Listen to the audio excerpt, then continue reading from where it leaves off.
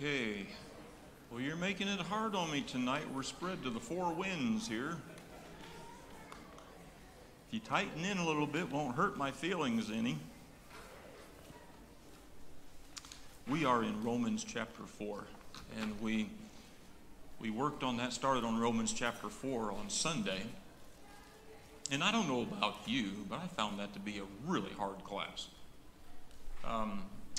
As we went through chapter 1, 2, 3, like we said, I think we understood everything that Paul was saying, to those Roman Christians long ago, and we can make points and applications from that.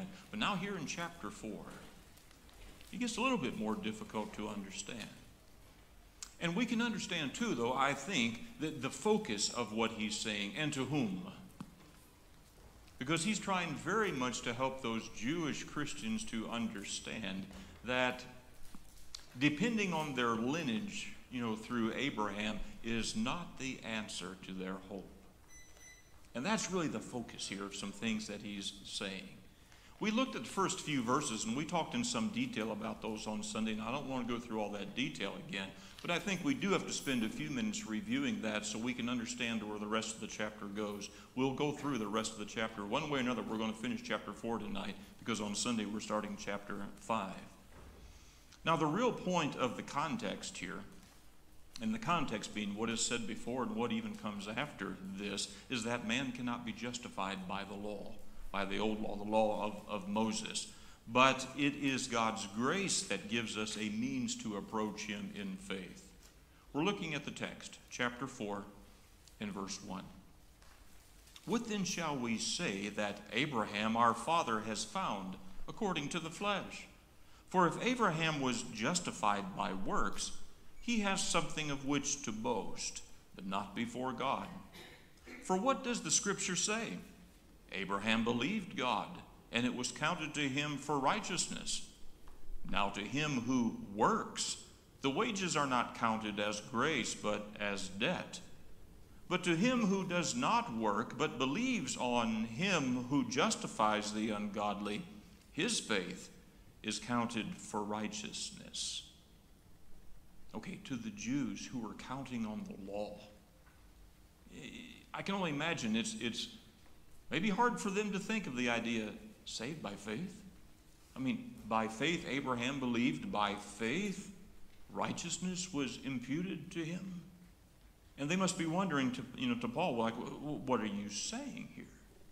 And to think here again about Abraham, we're thinking about the role of works in his relationship to God. Remember, the Jews, with regard to the law, doing the law, works of the law was all so important to them. And again, as we said, they referred to Abraham often. They would boast in the fact that they were of Abraham. Abraham was their father. Everything was about Abraham. But here, what Paul is saying, he's not discounting Abraham. In fact, I think he's elevating Abraham. But it's not about his works. Because if Abraham had a position before God because of his works, he would have something to boast of, right? That's what he'd say. He would have something to boast of if it was his works that put him in a favorable position before God. But Paul says, but works leave a debt. The idea being you cannot do enough works to put yourself in a favorable position before God. And the emphasis here is that Abraham believed what God said. And it was by that faith that God imputed righteousness upon him.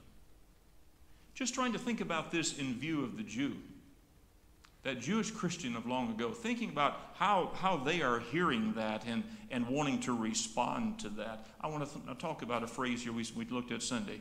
When he says of Abraham that God counted to him for righteousness. Or some versions might say imputed to him righteousness. Literally means to put on one's account. That God put righteousness on the account of Abraham.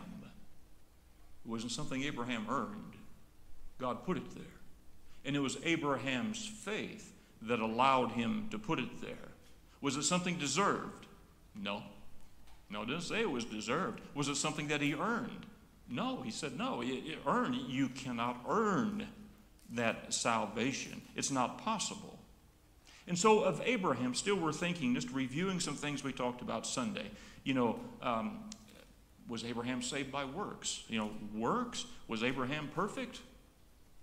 No, we know better than that. He was not without sin. If he had been perfect, then he could boast in that, verse 2 says. But verse 3 says, but he believed in God. There was faith. And then what about that faith? Belief or faith was the basis of that relationship that he had with God. God expressed his will. Abraham believed and obeyed. And think about what that would have said to Israel. That there was more than just being born into a particular family that made a relationship with God. There was obedient faith. And that started with Abraham. Think about what that said to those Jewish Christians who were so quick to say, oh, but we are of Father Abraham. Oh, but we've done these works. We are following the law. If you try to work your way in a relationship with God, verse 4, now to him who works, the wages are not counted as grace, but as debt. No matter how much work you do, you still have a debt. You can't earn your way into a relationship with God. These are some of the key points that we talked about Sunday. If Abraham was justified by works, then his reward would have been deserved. He could have paid off his debt on his own. Grace would not have been needed, nor would God be needed for that matter. These are the things that we have in our mind as we get into chapter 4. These are the things we talked about Sunday, trying to understand what Paul was saying to those Jewish Christians, because what he was saying to them long ago is still right and still applies to us today. It's the same points that work. Now with that, take a moment here about any comments or questions that you might have. So for me, it's really easy because a lot of the A little louder, Joe. more Christian ideas about the New Testament is more about grace and mercy, things like that. It's coming from that point of view. It just kind of hit me. Do you think that, is there any evidence to suggest that the Jews reading this letter were holding up Abraham as this pillar because of his works and not as much because of his faith? Maybe so. Was that their mindset at the time? Maybe so. And it's like you just said, and sometimes we say, the New Testament is more about grace and mercy. No, I don't think so. Grace and mercy is all about that in the Old Testament, grace and mercy. We look at it in a different way, but it's God's grace and mercy that gives man an opportunity to have a relationship with him. And I think that's in part what he's saying here. God's grace was extended to Abraham long ago. And Abraham responded in faith. And he had a relationship with God. Now, you have your question? Yeah. Yeah, just real quick. You said you can't earn your relationship with God. Can you earn a separation from God?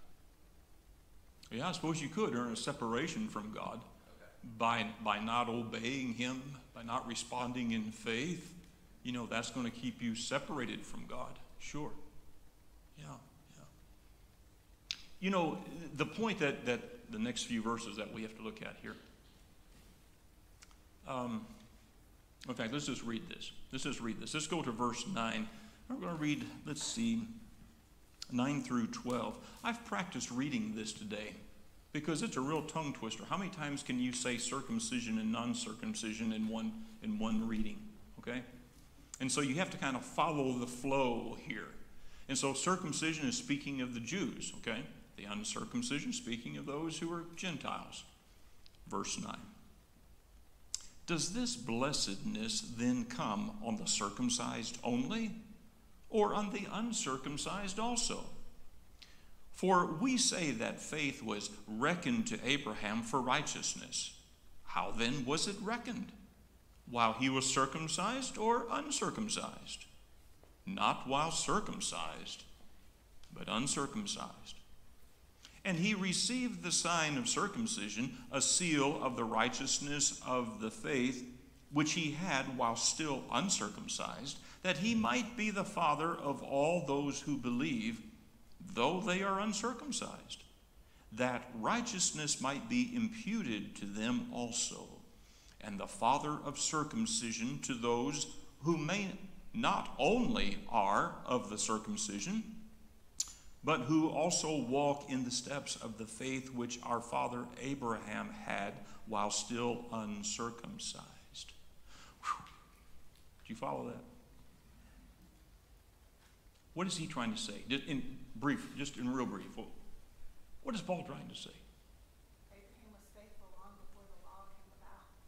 So the idea of abiding by the law or not wasn't an issue for him. That's right. It didn't exist. And to try to look to Abraham and say, we're just like Abraham. Our faith comes, or our relationship with God comes just like Abraham's. Paul is saying, no, hang on a minute. Hang on a minute. Because the law was not even yet, had not even come.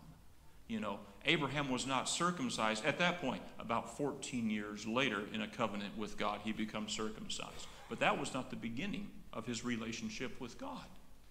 And so how do you think the Jews were taking that? I mean, you try to put yourself in their position and what maybe they were thinking about that. Like, what? What were they saying? Several hands here. Marty, I think you were, no? Oh, Tim. They viewed Abraham as their defense. Mm-hmm. And Paul's taking that away from them. Yeah. He said, no, Yep. Abraham is not your argument. He's my argument. That's right. That's right. I think this is a beautiful point. It's like they're leaning on Abraham to kind of make their argument right there. And Paul's saying, no, you can't do that. I love this. He's Paul's argument. That's right. Barry. That had always been part of their claim. We Yes. can trace our lineage Mm-hmm. back to Abraham. We bear this mark of circumcision on our body. Yeah. Therefore, we're right with God. Mm-hmm. But what Paul's trying to say is that, hey, was Abraham's faith and obedience that was credited as righteousness. And that Yes. came way before those two. Exactly right. Good. Another hand or two, I thought. No? Okay. All right, we're getting a good picture of this now. In what Paul is trying to say here. And this is getting more to the point of the Jewish issue here. The decisive question, or point, is faith was counted to Abraham to righteousness, but that was before circumcision. And so looking at the big picture, God's intentions for initiating a covenant with Abraham were not just to give Abraham biological descendants. God's plan was to save the world through one descendant, through Abraham, because of what God did through the Messiah. The true descendants of Abraham are those who walk in the steps of faith like Abraham. We can hold Abraham up. It's not just the Jews that can hold Abraham. We can hold Abraham up. He is an example of faith, obedience, willingness to hear what God says and accept that and do that. It's for that reason that God imputed righteousness to him. And that's what we need to learn from that too. There's powerful lesson. There's powerful points there with that right there. We can go on and look a little farther at text. Any other comments on that? All right. Yeah, Joe? I think it's interesting that the Gentiles may have never thought of Abraham as someone that they could kind of look up to, but after reading this, they wanted to change their mindset about it. Yes. Okay, this is a good point. We can say that later, but let's deal with that right now. And so really as we get into this, it's like it's not just the Jews that can look to Abraham and find encouragement, strength, and direction from him, but the Gentiles can too. We can. We can see, we can learn from Abraham and be inspired by his faith. We'll get a little bit more into that story here as we go on. In fact, let's look at this next section right here. Okay, I want to read verses 13 through 25. That's a long read. Are you going to stay with me on that? Like, you're not going to doze off in the middle of that or anything, right? Okay. I want to read through that long reading because it all fits together. And then we're going to go back and take a few verses at a time right here. And really what this is talking about is it's Paul trying to help these Christians understand the promise that is made and granted through faith. We're at verse 13. For the promise that he would be the heir of the world was not to Abraham or to his seed through the law, but through righteousness of faith. For if those who are of the law are heirs, faith is made void and the promise made of no effect, because the law brings about wrath. For where there is no law, there is no transgression. Therefore, it is of faith that it might be according to grace, so that the promise might be sure to all the seed, not only to those who are of the law, but also to those who are of the faith of Abraham, who is the father of all of us. As it is written, I have made you a father of many nations, in the presence of him who he believed, even God, who gives life to the dead and calls those things which do not exist as though they did, who, contrary to hope, in hope believed, so that he became the father of many nations, according to what was spoken, so shall your seed be. And not being weak in faith, he did not consider his own body already dead, since he was about 100 years old, and the deadness of Sarah's womb. He did not waver at the promise of God through unbelief, but was strengthened in faith, giving glory to God, and being fully convinced that what he had promised he was also able to perform. And therefore it was imputed to him for righteousness. Now it was not written for his sake alone that it was imputed to him, but also for us, to whom it shall be imputed if we believe in him who raised up Jesus our Lord from the dead, who was delivered up because of our offenses and was raised because of our justification. Okay, that's the big picture of the story. You know, where he's saying, he's putting Abraham in a position, it's a strong position, powerful position of his faith. God made promises. Abraham responded to that. God delivered on his promises. That's kind of the big picture of some things. If God delivers on the promises made to faithful Abraham, what does that say to you and me? What does that mean? Yes, God cannot lie, remember? You know, when God makes promises, we talked about it a little bit on Sunday, like about judgment, the times where God has promised judgment. There's a lot of judgments in the Bible.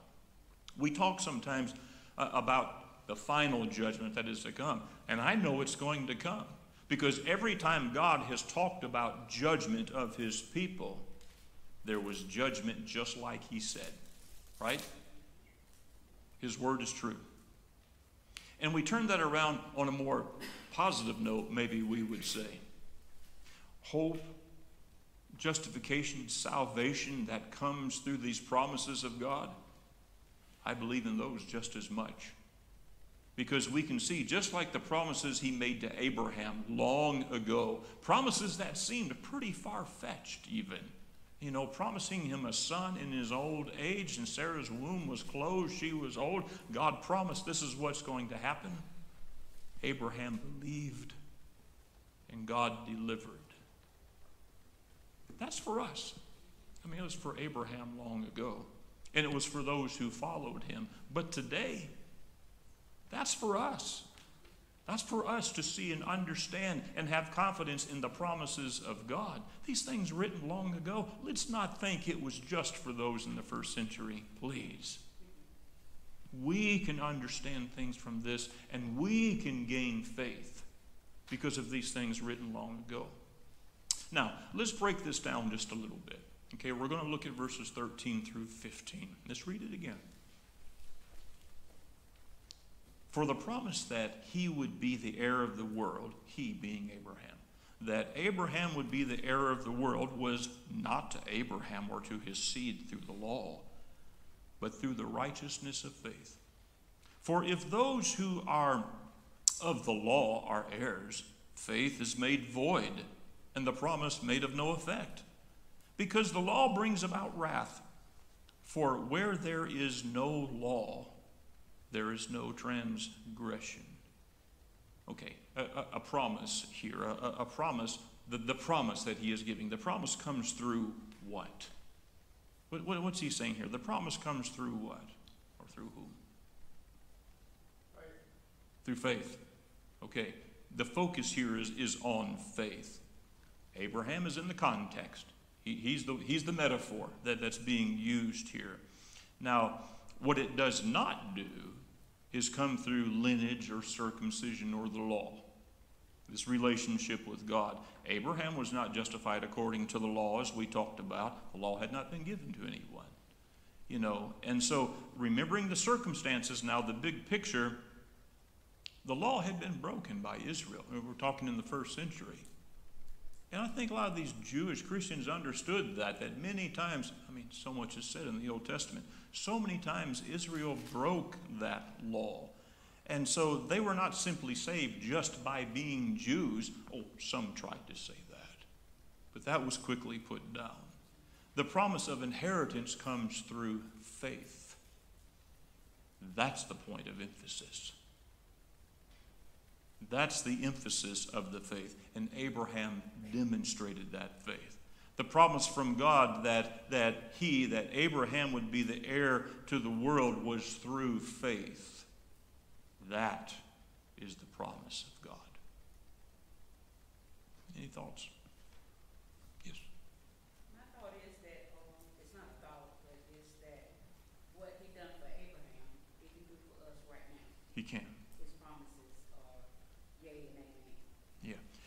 And that's, Linda, that has to be what we can take away from this. And it wasn't just a matter of Abraham saying, yes, I believe. All right? Sometimes today people have this idea that, oh, do you have faith? Yes, I believe in God. Well, the devil believes in God. That doesn't save. With Abraham, did he believe? Yes, and it was imputed to him for righteousness. Yes, he believed. He obeyed what God said. It was obedient faith that put him in that position. And does that work for us today? Absolutely. That's what Paul's saying. That's what he's saying right here. I think it's important. It's easy to think in the modern day to think of faith as believing God will do anything that I believe enough. And I think really what it's saying here is Abraham's faith was believing that God was going to do what he said he was going to do. Exactly. Okay. Yeah, you're right. Sometimes we think, faith is if it's something that we believe enough, then it'll happen. No, it's not about us believing enough. It's about what God does. It's about, us responding to what God says. God can do enough. Because we can't do enough to save ourselves. We can't pay the debt. God can do that. And that's where our faith has to be. And that's part of some things that's going to be said here as we go on. It's about believing what God can do. Anyone else having come to Abraham and saying, you're going to have a son. 100 years old, his wife is old. Anybody else saying that, Abraham would have said, that's not going to happen. I don't believe you. But God saying it is the point of emphasis. And his faith in what God says. It's what God has the power to do is what makes our faith. That's what made Abraham's faith. Other thoughts? Yeah, Tim. This text screams to me, and Paul is saying, you who boast in Abraham, you who boast in the law, are not like Abraham at all. Right. Imagine him saying to us, you who boast in Christ are not like Christ at all. Right. Very. That would be a good analogy. You know, if we are not living for Christ, if we're not living by faith in Him, you know, but we're boasting. You know, I think we said Sunday, we're really hard on the Jews, you know, as they would often say, but Abraham is our father. We are of Abraham's lineage, you know, and we're really hard on them. And yet sometimes Christians are pretty quick to say, my mom and daddy were Christians. You know, my grandparents were Christians. I was raised in the church, right? Those may be true statements.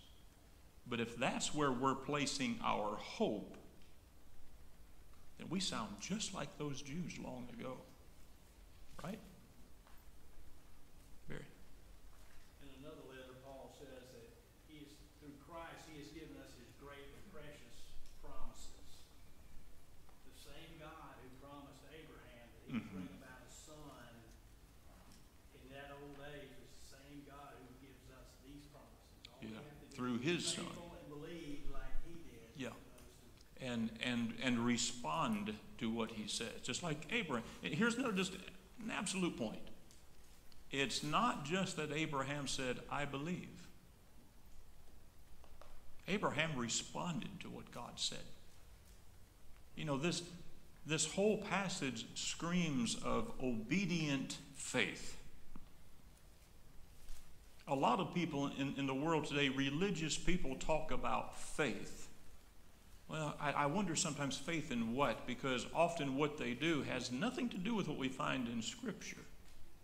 And it's easy, and in some circles at least, it's somewhat popular to say, you know, well, I have faith, or I believe in Jesus. Abraham didn't just say, I believe in God. He responded to what God said. You know, and we haven't talked, I mean, it's more than just this text here. There's other texts that we would look to that we would see and understand in what ways Abraham responded. There's an assumption here that we already know those things. You know, but we have to respond as Abraham did. David? One of those other texts is, of course, James 2, which says very explicitly how this faith led Abraham to do something. Sure. And it's interesting to me that in writing that, James says, Scripture was fulfilled that says Abraham believed God and it was counted to him as righteousness. Yes. So it was, what that says to me is that was a work in progress. Yes. Until his work progressed. Sure. Mm-hmm. And then Until he didn't accomplish what God said. And then the Scripture was fulfilled. It was fulfilled. Mm-hmm. What God had counted to him all along. Yeah. But it was a process. Yes. Yeah. Mm-hmm. Right. In Genesis 22, which is the chapter where Abraham offers Isaac, verse 18 says, in your seed all the nations of the earth shall be blessed because you have obeyed my voice. Mm-hmm. Yeah. Point of emphasis here. Yeah, because you have obeyed my voice, all nations are blessed. Are we seeing some key points here that just kind of stand out? I hope, right? You know, that has to carry through the rest of our study, you know, as we go through. Have you noticed, like with Romans, how point after point builds one on another? If you start in the middle of Romans, I think you get pretty discouraged. Because you wouldn't understand, like, what does this mean? Where is this going? You have to build from the beginning as you go through, and then it starts building in a good way, I think. Donna. Abraham believed God that he was going to have an heir. Mm-hmm. But when he told him it was going to come from Sarah, he laughed. Mm-hmm. So Sarah is that laughed. unbelief? Yeah, Sarah laughed. And so sometimes we kind of, you know, we're pretty hard on Sarah because, you know, it's like she laughed. In what way? I'm not sure how that was. But Hebrews chapter 11, you know, gives us another impression about Sarah, that she had faith. She had confidence. By faith, Sarah, it says in Hebrews chapter 11. And so she had faith that this was going to happen too. And so it demonstrates, you know, both the faith of Abraham and of Sarah. It said Abraham. Yeah. Where at? Where are you at? Genesis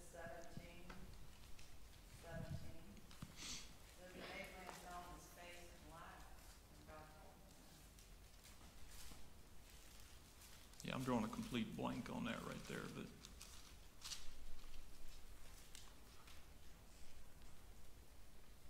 Yeah, yeah. So is that unbelief? Well, if I read just that and nothing more, I'd be thinking that way. But when you read Hebrews' account of that, and it talks about the faith of Abraham in that regard and being promised a son, well, it makes me think otherwise about that. If it was unbelief, if he didn't believe, we wouldn't be reading the same story in Romans chapter 4 that we're reading. I think he believed him the first time. Mm-hmm. He told me he's gonna have an heir, and that's when he tried to issue king on Ishmael, and that's what, when he said it was gonna be Sarah, Mm-hmm. that's when he laughed. I mean, he believed the first time, he just didn't think it was gonna come through Sarah. Mm-hmm. So to me, that's kind of an unbelief after it's just. Yeah. Yeah. Unbelief, I'm struggling to think that it's just unbelief. I don't know. I'd love to hear what you think on that. He can still believe and laugh. Yeah. It's still pretty funny. Yeah. Could have been super embarrassed. Because at that point, Ishmael was already born. Yeah. He'd be like, you Yeah. said it's coming through Sarah, and I already screwed up. So he could have been laughing at his own stupidity. Yeah, at right. that point. Joe, Yes. it's amazing to me because this obviously was a miraculous conception. Yes. She was barren. Mm-hmm. So then when it happened with Mary, the Jews didn't want to believe it. Mm-hmm. They had already seen it once, and they felt like they were followers of Abraham, but they didn't. I guess they didn't have faith that God could do that or did do it. Yeah. I don't understand how they, you would have thought the Yeah. Pharisees and all would have said, "Look at this, here we go. God has done this again." Yeah. With Mary, it was a virgin birth, but still, it was miraculous. I mean, a virgin and then somebody who couldn't have any children because of her age, it's still miraculous in my opinion. I get that. I'm glad you brought this up in Genesis 17. I keep thinking that Sarah is the one that laughed, but Abraham is the one that laughed. I'm glad you brought that up. Yeah. Both did. Wait, where does it say Sarah? What's that? That was right before the destruction of Sodom and Gomorrah, when the two angels visited. He said, "This time next year, Sarah." That's right. That's right. That's right. In chapter 18. Thank you. That's good. Chapter 18 and verse 12. That's right. Man, well, I knew Sarah did some laughing somewhere. That's Jeff.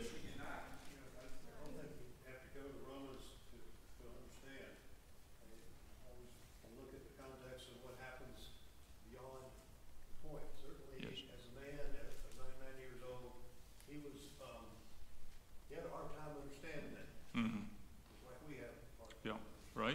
So he had a hard time understanding, but what you read after that is he did every single thing. That's right. Exactly. And that's the point. His house was circumcised, and later he got the Lord again, and he did everything he told him to do. Right. So the faith was there. Sure. He got over his human weakness. Right. Good point. One more comment somewhere here. Yeah, Chris. I feel like it was shock. I think laughter, Yeah. I feel like it was shock because when you look at Sarah's response, I think she laughed, but she had a comment, Yeah. and it was negative, Yeah. and it was doubtful. Right. And when you compare that to, like, say, And- Mary's response to,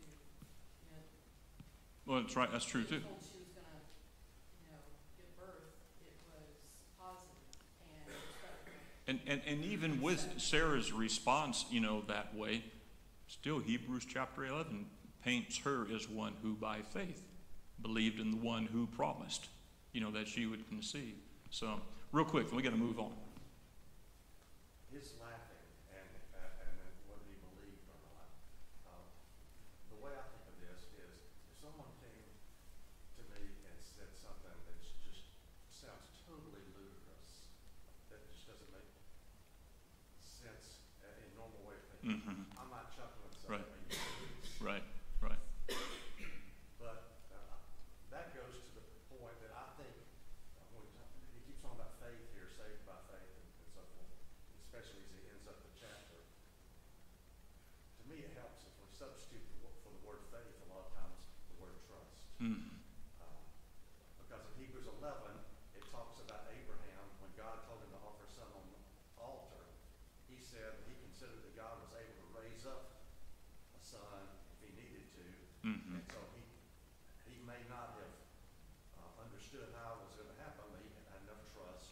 And I think that's what we keep, and you mentioned this earlier, when you're saved by faith, that just doesn't mean, well, I believe in a God. So forth. Right. You have to believe to the extent that you trust that God can do what he said he That's can right. do. And the context here That's what we see. is through the sacrifice that was provided. Absolutely. And he believed that God would do what he said You have to trust this. that he would do. Let's look quickly at verses 16 through 18. Well, wait a minute here. I got to get to the right page here. Back to Romans chapter 4. Romans chapter 4.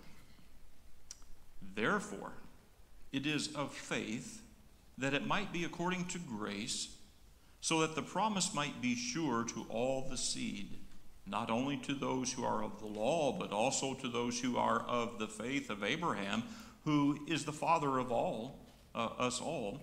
As it is written, I have made you a father of many nations, in the presence of him whom he believed, even God, who gives life to the dead and calls those things which do not exist as though they did, who, contrary to hope, in hope believed, so that he became the father of many nations, according to what was spoken, so shall your seed be. Faith and grace we see here in the same text. Faith and grace, are these connected? What do you say? Are these connected? Yes? In what way? How? Faith and grace, are they connected? How you obtain grace. Say it again. Faith is how you obtain grace. Okay. All right. Go on with that. Grace is not unconditional. That has to be based on, again, I would say trust. Yes, that's in, faith. In God's plan, a sacrifice that would remove sin, and that provides the grace. Is faith and grace connected? Yes. Throughout the Bible story, we see that. You know, it is God who is offering grace. It is faith in what God is offering that demands our response. So yes, we see that connection. You know, again, grace is not a New Testament term. God's grace is demonstrated over and over in the Old Testament. And there had to be faith to respond to that grace. It's not called, you don't see grace called out in that way, but it's the same idea. God offering direction, you know, grace. God's grace was offered. Abraham responded to it by faith. And Paul using here the faith of Abraham is a powerful point. And it was intended to resonate with those Jewish Christians long ago, but we get the point too. We get the point with that too. The promised inheritance to all seed can be received only through faith, not through the law, but by faith. And neither Jew nor Gentile have advantage over one another. And that's a big part of what he's trying to say and to accomplish right here. And so the promise that's talked about, the promise is intended for whom? For all. For all. You know, for us today. It's for all. The promise is assured to all of Abraham's offspring, not just those who are of the law, but as this text said, the Gentiles who are of the faith of Abraham. I want us to have that faith. The same kind of faith that Abraham had. You know, the demonstration of Abraham's faith. We're not going to read the text, but the next few verses here, we're talking about, you know, the promise of offspring. You know, that demonstrates to us the faith of Abraham. And the therefore in verse 22, because of the faith of Abraham, therefore it was imputed. That is, faith was imputed to him for righteousness. Therefore, because of what he did, his response, faith demands a response. Always. Anyone can say they have faith. Faith demands a response. And we see that with Abraham. And today, still, we learn from Abraham. We can share in the same hope. We can share in the same hope of Abraham. Okay, so our time is gone here. Yeah, Ronnie, go ahead, real quick. Before you close, Yes, I sir. just want to add, when we're talking about Abraham laughing, might be better thought of Abraham rejoiced, because John 8 in verse 56 says, your father Abraham rejoiced to see my day. If you go back to Genesis 17 where it mentions that, he falls down in humbleness. And so it's very likely that it may mean to rejoice. Yeah, what was that, John 8? John 8:56. Yeah, good. That's good. Good point. Verse 19 says, he did not weaken in faith when he considered his own body. Yeah, right. A lot of points that continues to be made about the faith of Abraham, sure. Okay, Sunday, God willing, we're going on to chapter 5. Sunday and Wednesday next week. I want us to go all the way through chapter 5. In fact, we might get into chapter 6 by Wednesday. Is that a lofty goal? Maybe it is. But we already know we can't get through all 16 chapters of Romans without really cutting something somewhere. When we get to chapter 12, 13 in particular, practical applications, I'm seeing we're probably not dealing with that a lot in class, because you've heard that preached several times anyway. So we're going to have to cut something somewhere. But on Sunday, chapter 5, there's an outline already fixed for you or made out there in the hallway. Be sure to pick that up on the way out. So glad you're here tonight. Thank you for coming.